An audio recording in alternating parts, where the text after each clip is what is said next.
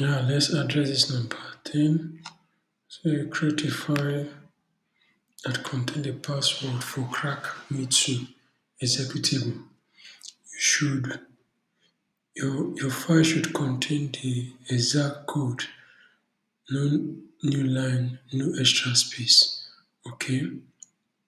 Okay, now what we'll do, this is what we have. Okay, let's let's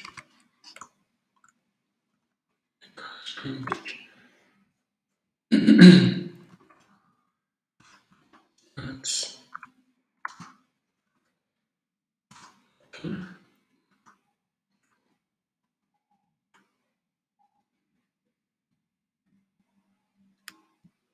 Let's show the name.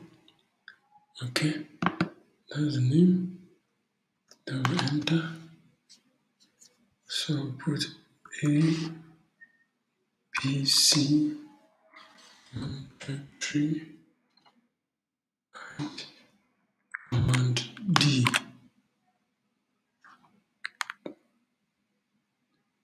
Control D.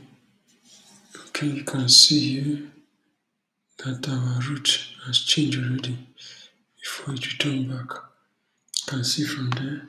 So the next thing we'll do now is make it executable. U plus X. Okay.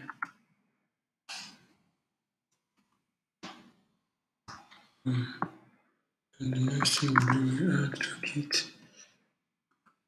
Add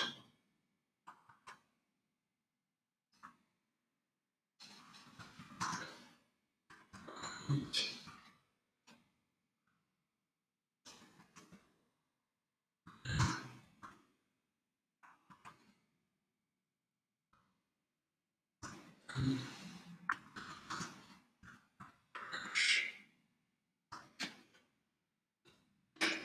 Let's go and check if our code is correct.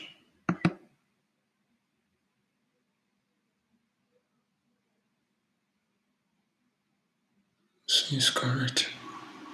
Okay. So you can see it's correct. So subscribe. Thank you.